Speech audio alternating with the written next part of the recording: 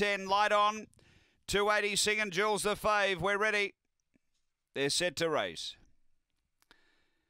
Away, Singing Jules out third, speed out deep, Radiant Way looking for the front, it's carving over, booting through, Energy Rush is going to match and join it and now take over, Singing Jules driving through, then Galena Lad, next Air Grace and Fittest Rose, but up to the turn, Energy Rush led, Singing Jules trying to get through, it's Energy Rush in front of Singing Jules, Energy Rush has beaten Singing Jules, Air Grace closed off hard into third, then Radiant Way, Galena Lad and Fittest Rose, the time here is 19:71.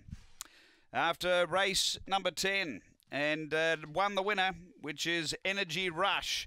Able to absorb that early speed. It was just about crossed by Radiant Way, but he was just able to keep the toes in and boot through and eventually hold the front, and has been good enough here. 1, 2, 4 and 8 the numbers. 2 Singing Jules second for Matthew Payne, winner for Tony Rasmussen of course, and third going to 4 Air Grace for David Rundle. It closed off quite nicely, actually. 8 is fourth home, which is Radiant Way. It's 1, 2, 4, 8 after Angle Park, race 10.